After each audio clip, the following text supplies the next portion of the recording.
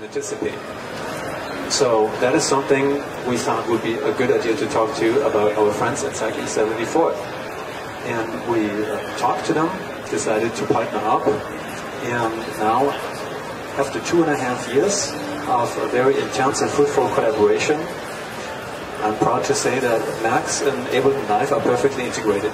And I would like to show you a quick movie that explains what that means.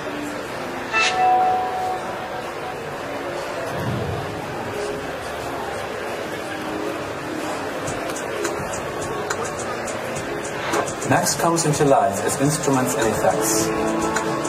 I have a couple of Max effects here in the device browser, and I can drag one in, just like an Ableton device. This is the simplest imaginable audio effect, a gain stage. It is one control that adjusts an amplitude attenuation factor. Now let's make this a little more useful. We turn the gain stage into a classic remodulator. To do this, we need to change the inside of the device. To enter the device, I click this button, and Max appears, showing the circuitry. Let's see. The signal comes in through this object, and it leaves the device through that one. Between them, there are two multiplier objects, one for the left and one for the right signal, which multiply the audio with the output of this gain control. Now, a remodulator multiplies one audio signal by another, so let's replace the volume control with an oscillator. We won't be needing this gain control here, so let's delete it. Now we insert a cycle object. This is a simple sine wave oscillator that comes with Max. And we add a control that we will use to adjust the oscillator's frequency.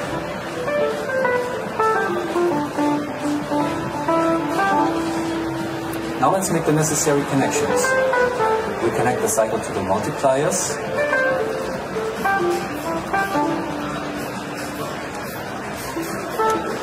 Connect the control to the cycle. And now we are ready to play our remodulator.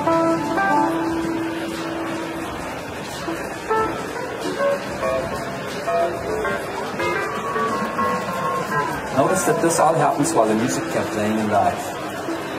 When we go back to live, we see that the device has changed. The frequency control is there, and it still works.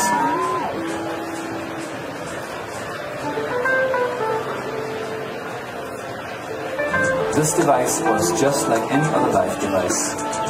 We can store and recall presets, and we can automate and map the controls. Now let's look at a more advanced example. Here's a step sequencer. This step sequencer is a MIDI effect that was made with Max for Live. It has features like an adjustable step size,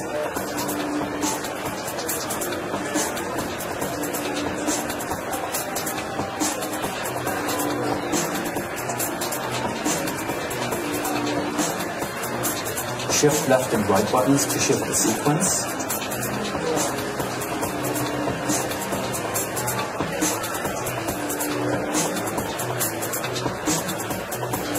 up to 4 sequences. I'll activate the last one here. And we can adjust the view of the self-made interface just like in live. Because it's a MIDI effect, we can use the MIDI notes from a clip to control what it does.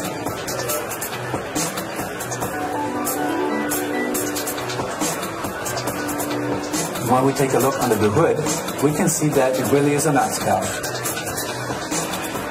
This step sequencer is included in Max for Live, along with a number of other instruments and effects which you can use out of the box or change and extend any way you want.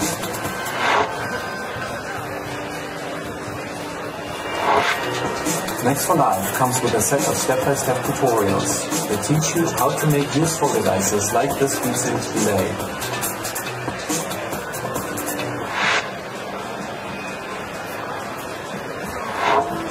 Not only can we make new instruments and effects with Max, we can also create features that change the musical material in a live set. For example, here I have a function that reverts whatever MIDI notes are selected in Live's MIDI editor. We can also make new features that extend what hardware does. For example, the new APC40 by Akai. Normally, those buttons are used to fire clips in a session view. Now, I'm running them as a step sequencer interface. We have made a completely new setup using Max for Live.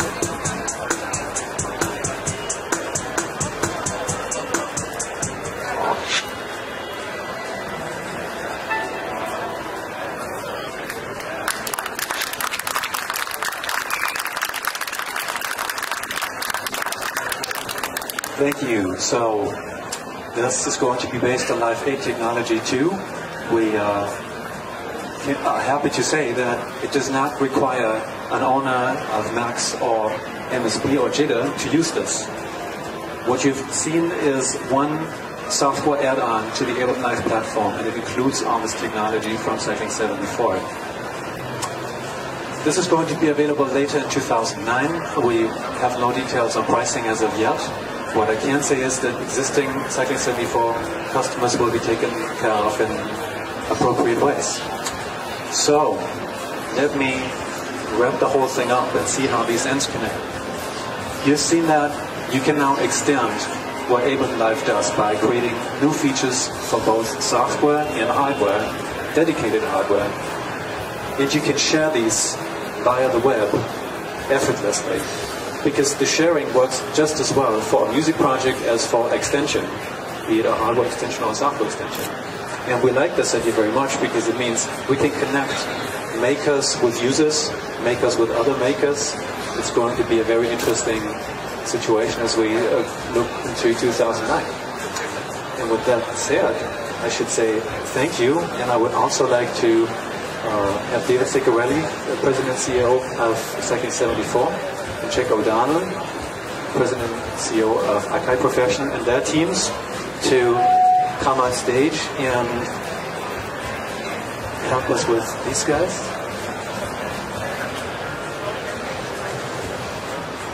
We will be available for any of your questions through the rest of the show. And thank you once again for being with us this morning. Thank you very much.